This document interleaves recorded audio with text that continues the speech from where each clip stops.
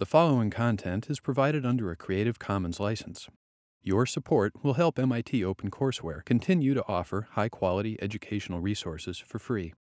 To make a donation or view additional materials from hundreds of MIT courses, visit MIT OpenCourseWare at ocw.mit.edu.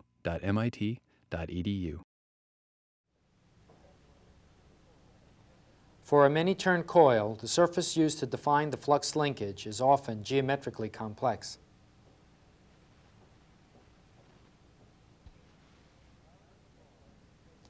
Faraday's law equates the circulation of electric field around a closed contour C to the negative of the time rate of magnetic flux passing through any surface S bounded by the contour. Any shaped surface can be used, just as long as it is bounded by the contour C. A many-turn coil having terminals at A and B links flux through the surface enclosed by a contour composed of C1 adjacent to the perfectly conducting wire and C2 completing the circuit between the terminals. The direction of positive flux is that of area element dA, defined with respect to differential length element ds by the right-hand rule.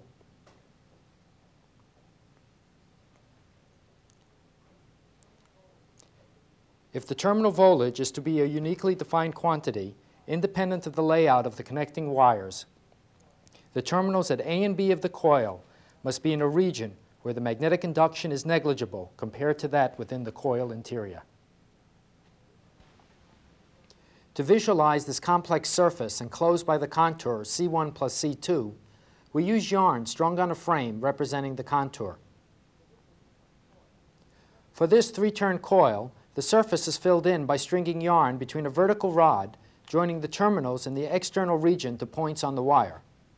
The surface is filled in by connecting points on the rod to points of increasing distance along the wire.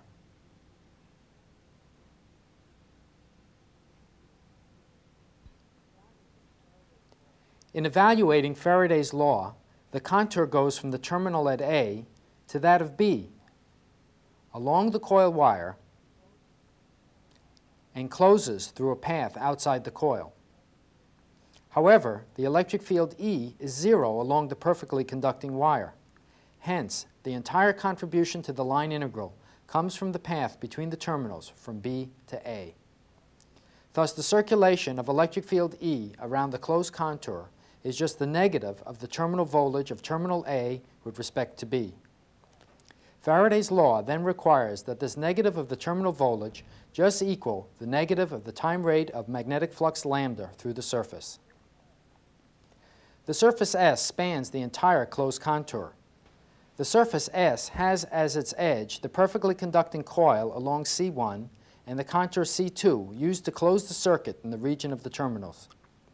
The surface S includes the sum of areas enclosed by each individual turn. If the magnetic induction is negligible in the region of C2, the electric field is irrotational in the vicinity of the terminals. Then the specific contour C2 is arbitrary, and the electromotive force between the terminals becomes the voltage used in circuit theory. A circuit application of Faraday's law is an inductor. When the flux linked by a perfectly conducting coil is due entirely to the current I in the coil itself, the magnetic flux lambda is proportional to I. The ratio of flux to current is the self-inductance L. The dependence of the inductance L on the number of turns in surface S is a way of demonstrating how the terminal voltage depends on the time rate of change of the total flux linked by all coil turns. The inductance is only a function of geometric variables like coil size, number of turns, and for linear magnetic materials, the magnetic permeability of the region inside and outside the coil. We have wound a few inductors of different lengths and number of turns on a wooden rod, using copper wire covered with enamel insulation. The enamel insulation prevents electrical contact between turns, so the current path must follow the wire. The insulation prevents short-circuiting between turns. We will measure the coil inductances using this meter. Because the coil length D is much larger than the coil diameter, the magnetic field within the coil carrying a current I is approximately uniform over the coil cross-section. The tightly wound N-turn coil approximates a surface current with current per unit length of Ni over d. Because the magnetic field outside a long coil is negligible, the discontinuity in tangential H is just the interior magnetic field. This field must then equal the surface current. Because the field is uniform over the circular cylindrical cross-section, the magnetic flux phi sub lambda passing through one turn is simply the cross-sectional area multiplied by the flux density mu naught H. The total flux linkage of the entire coil is obtained by summing the contributions of all the turns. In this simple case, all turns link the same flux phi sub lambda, so the total flux lambda is n times the flux linked by each turn.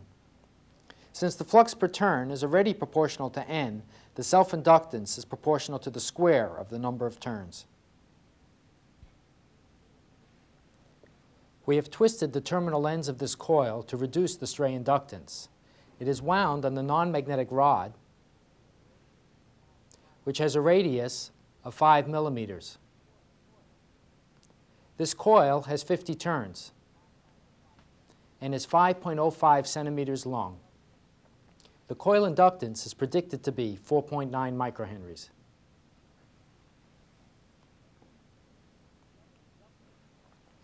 The inductance meter measures the coil inductance at 1 kilohertz. This frequency is high enough that the coil inductive reactance greatly exceeds the small coil resistance, which we have neglected in our analysis.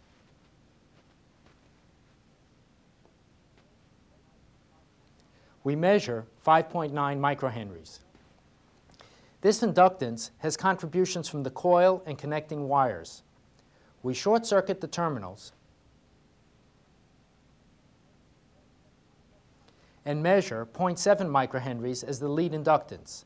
Subtracting this from the measured 5.9 microhenries gives the coil inductance as 5.2 microhenries, in reasonable agreement with the predicted 4.9 microhenries.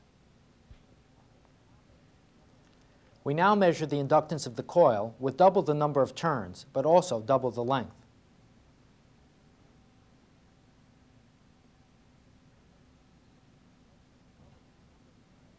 Doubling the number of turns n, but also doubling the coil length d, should result in double the inductance. The inductance meter now reads 11.2 microhenries. Subtracting the 0.7 microhenry lead inductance gives corrected coil inductance of 10.5 microhenries, about double the inductance of the first coil of 5.2 microhenries, as it should be. We now measure the inductance of the coil, which is the same length as the second coil, but has 2 layers of windings and thus double the number of turns.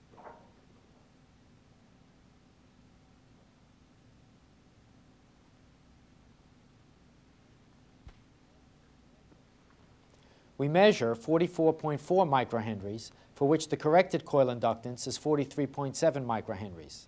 We have doubled the number of turns without changing the coil length.